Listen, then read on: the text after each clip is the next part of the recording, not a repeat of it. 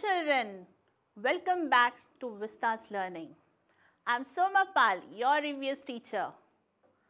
Learning platform is an online platform who brings quality education for all of you.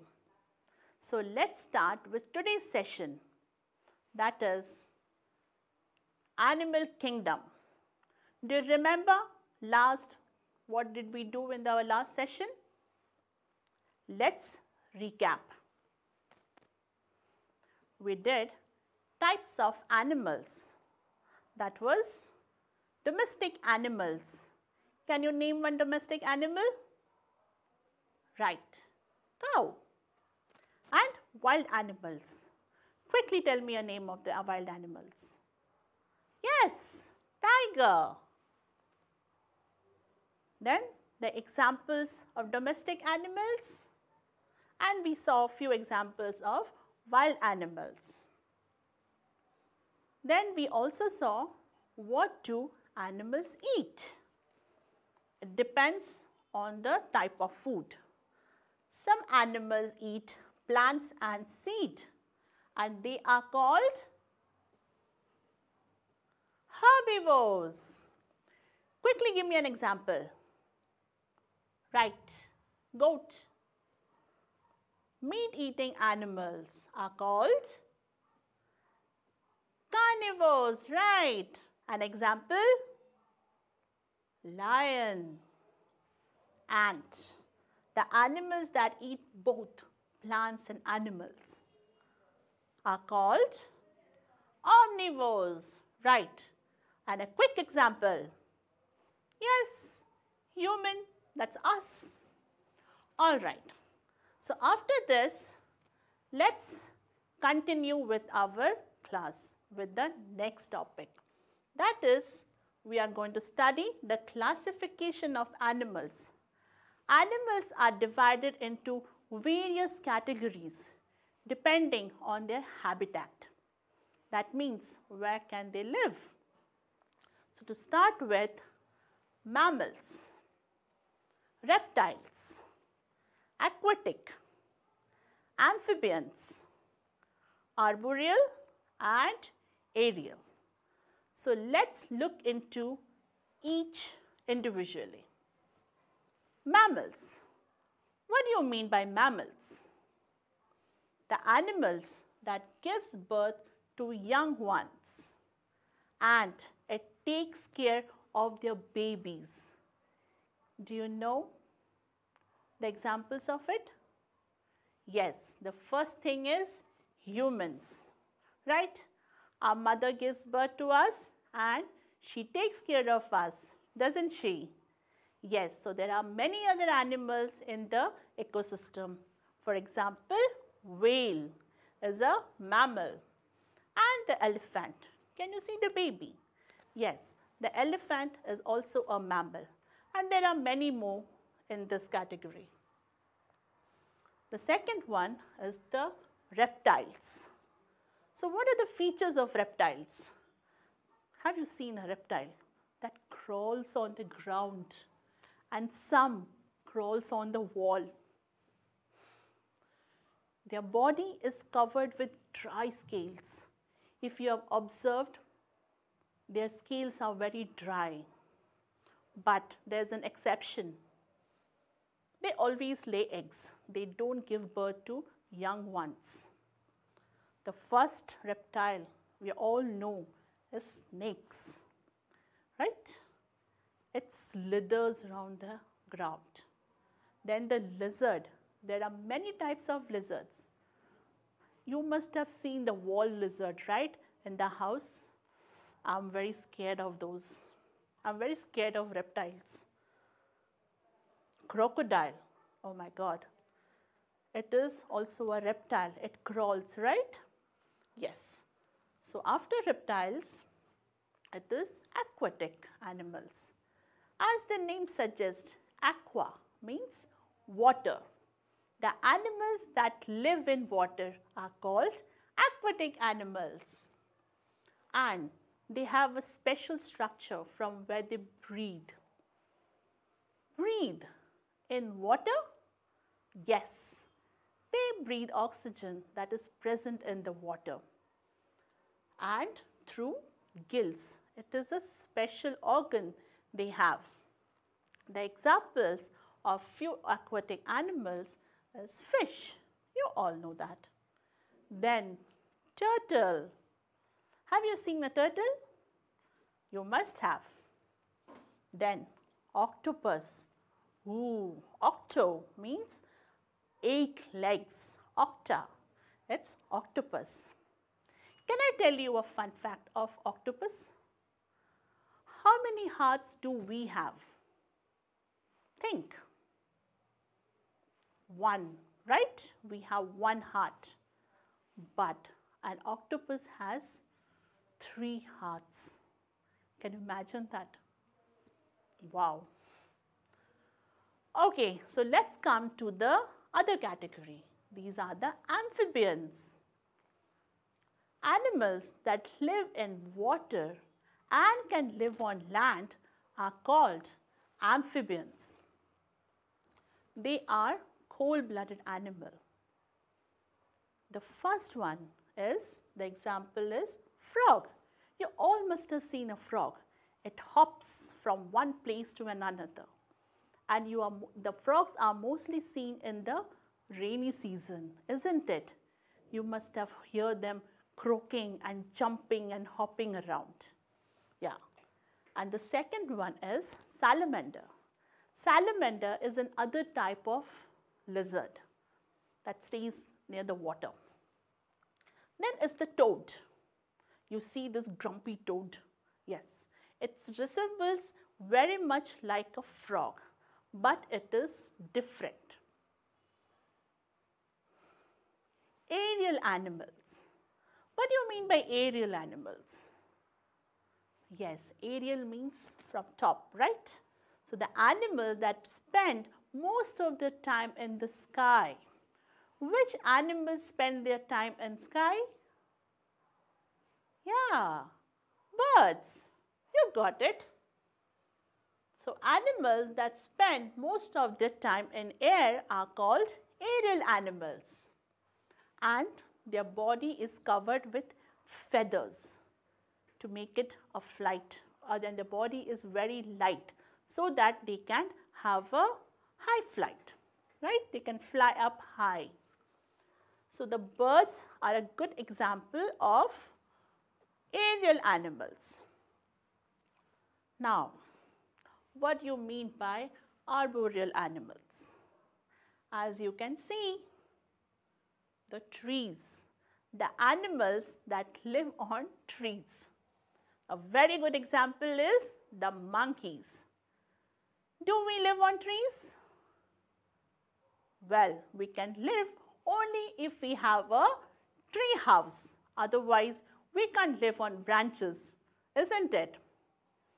Okay, another animal that lives on trees is the squirrel. Can you see the squirrel? Yes, it's a little squirrel that is up on the tree. All right, so we have finished all the animals that are placed in the animal kingdom. Now let's see how are humans different from animals. We are also considered as animals, right? But we are different. How? And few things are, first, how many legs do we have? 2, isn't it? Do we walk with our hands and legs? No. But yes, you have seen a baby crawling. They crawl like an animal, right? They're all on their 4 legs, we say. Hands and legs. But sooner, when they develop their locomotion, their movement, they stand on their feet. That is when they start running and moving with their feet. So the humans walk on 2 legs, whereas the animals walk mostly on 4 legs. Can you see this lion? Walking on 4 legs, right? And the men are walking on their 2 legs. Then the second one is humans are mostly omnivorous and animals can be herbivores, can be carnivores or can be omnivores. So it differs in animals. Now humans are very adaptive in nature. Wherever you go, they will adapt according to their surrounding. If at all I am staying in a North Pole where it's full of snow, I will wear all the jackets and lit a fire, a campfire and stay there. But an animal can't be so adaptive quickly. They can't adapt quickly. But humans can adapt quickly. So this is the difference. And humans can be adaptive in nature and animals cannot adapt to the nature quickly. There are many other reasons that you will be learning as you grow. Now, here are a few examples from your textbook. Your textbook has these examples. Who am I? It's a riddle. Are you good at riddles? I'm sure you are. So let's see if you can answer this. The first one, I have colorful feathers. I am the village clock. What does the clock do? Animals as clock? What does this refer to? Okay, so morning when we have to wake up, what does our mama put on in the clock? Right, alarm, right? If you have to wake up at 5 in the morning, you just can't wake up. You have to put an alarm. So here it is. This animal helps the villagers to wake up or it shouts. Do you want a clue? The animal shouts, cock-a-doodle-doo. Which animal sounds like that? Quickly. It's a rooster. Right. Can you see its colorful feathers? It looks beautiful and it shouts in the morning, cock-a-doodle-doo, and everyone hears that and everyone shows that it's morning. Right. Now, the second one. I climbed the top of the tree where no one can climb. I eat fruits. Can you climb a tree quickly? I'm sure you can, only with practice, but this animal is a pro in it. It can climb very quickly and eats only fruits. Can you live on only fruits? No. We want spicy, we want tasty food, right? Quickly, I want the answer for this. Yes, it is monkey. Now the last one. I have a very small, smart body, long ears and small whiskers. I hop swiftly. What animal is that? It looks very cute. Anyone? Yes, you got it right. It's the rabbit. It's also called bunny. Okay, here. Our next topic is, how are animals useful to us? In last class, I have spoke about the domestic animals, isn't it? And how are the animals useful to us? We will see in this session. So you can see these are also our domestic animals who lives with us and can be helpful in various ways. So the first one is the cow. What do we get from cow? Cow gives us milk, right? And how do we use that milk? Yes, we drink it to become strong. And the paneer that we eat, yummy paneer, the palak paneer, mummy makes the malai paneer, from where does it come? It comes from milk, which we get from cow, right? And butter? Yes, Cow gives us milk. From there we make butter. All right. You must be knowing this, right? And you can see this is a hen. What does hen gives us? An egg, right? Eggs are very nutritious, and it says that if you have an egg a day, you can keep the doctors away, isn't it? How does the egg look? It is oval in shape. So hen gives us eggs. Okay, let's look into this third example. Let me zoom in for you. Okay, what is this? Zzz, it makes, and it lives in a hive, a black hive you must have seen on tall buildings, right? It's a bee. What do we get from bee? What is the name of the bee? How do we call them? Yes, honeybees. So as the name says, honeybees gives us honey, which is again very healthy. So here in this, the honeybee is collecting the nectar from the flower, and it takes to its hive and then stores it. There are thousands of bees that work very hard to collect the nectar and put it in the hive. Got it? Okay. So how do they make honeybees? I'm going to teach you in the next lesson. All right. So let's see the last example. Which animal is this?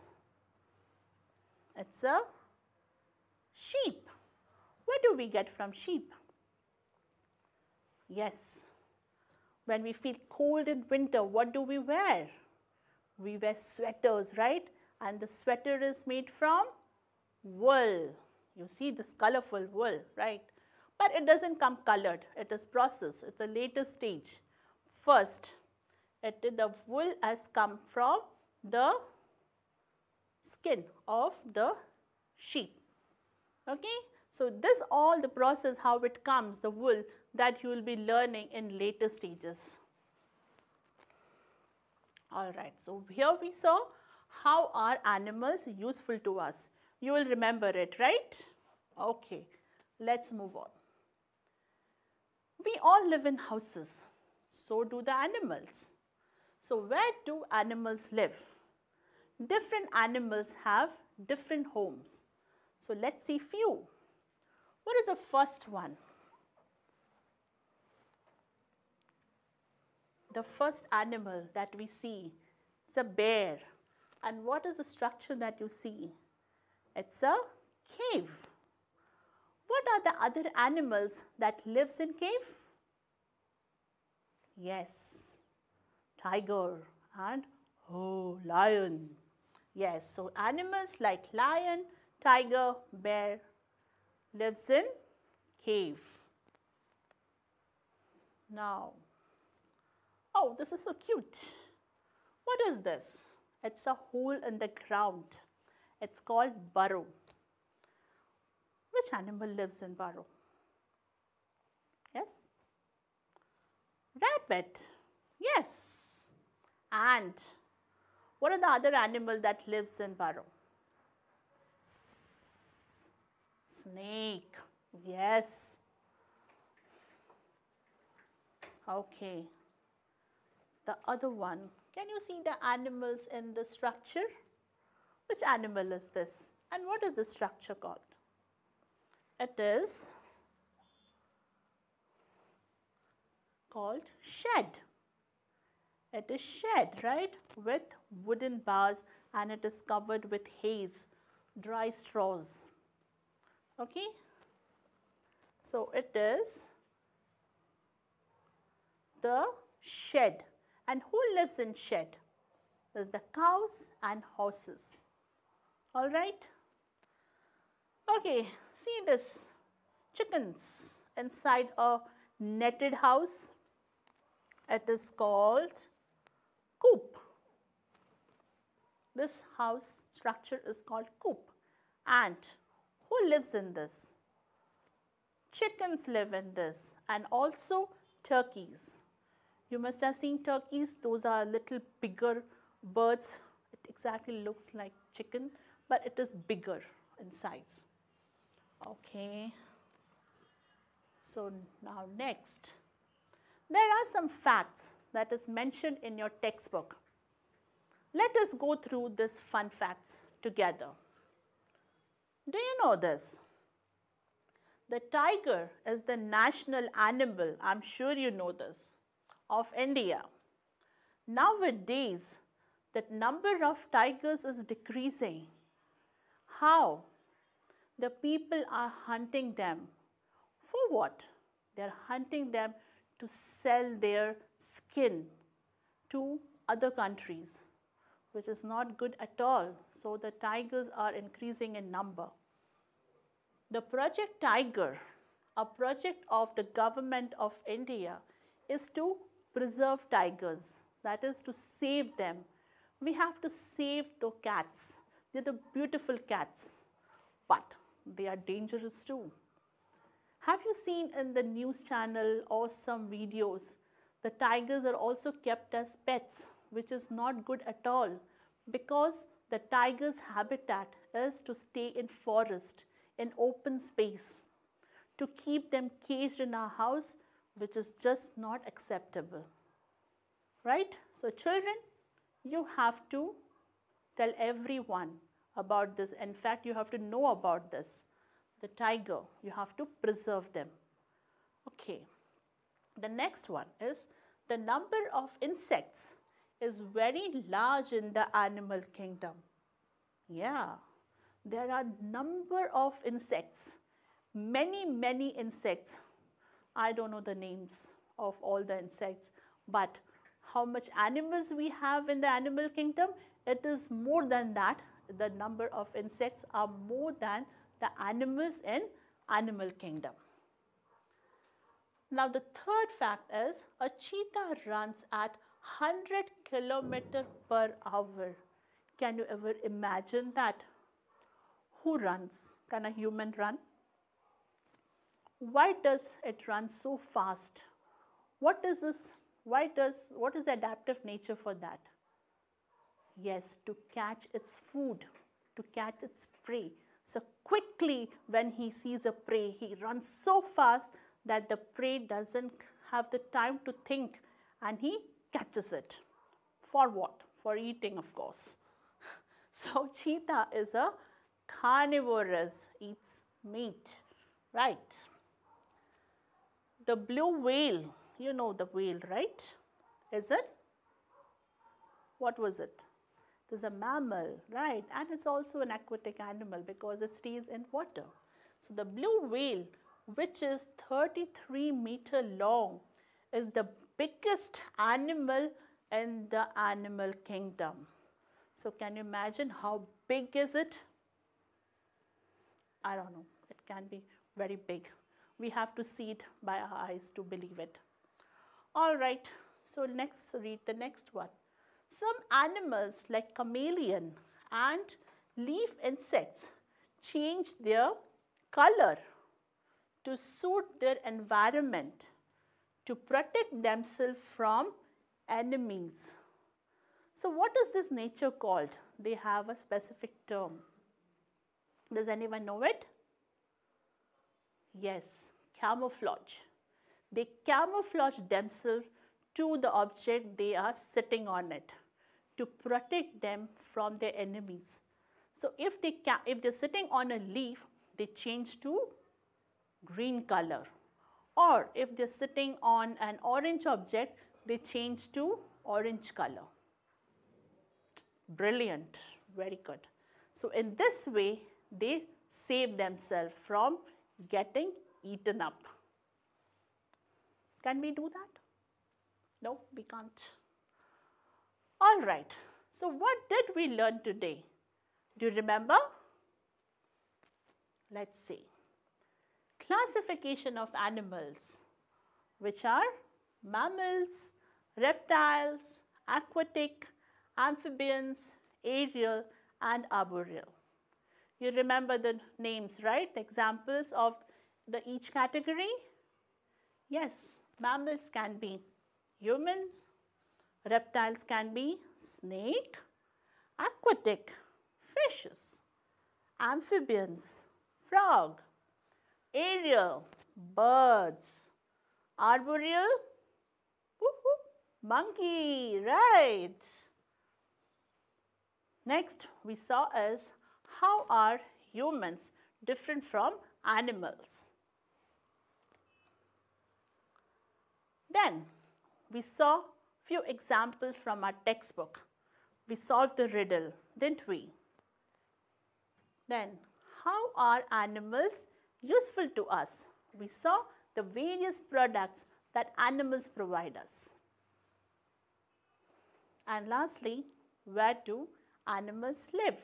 We saw few of the animals and their houses. In the next lesson, we are going to start with chapter number 2, that is honey, sweet honey. As I told you earlier, right, honeys, we are benefited from them as they give us honey. So in the next chapter, we will learn more about the honeybees. How do they collect the honeys and how do they store them and how are the honey extracted from these hives. So let's meet in the next class to start with this new chapter. Until then, you please go through your textbook and read and see these classes and try to understand. If you're having any problem, please put it in the comment box and I shall do a quick recap with you. Thank you so much for watching me and you take care of yourself and I shall meet you quickly in my next session. Bye bye from Soma Ma'am.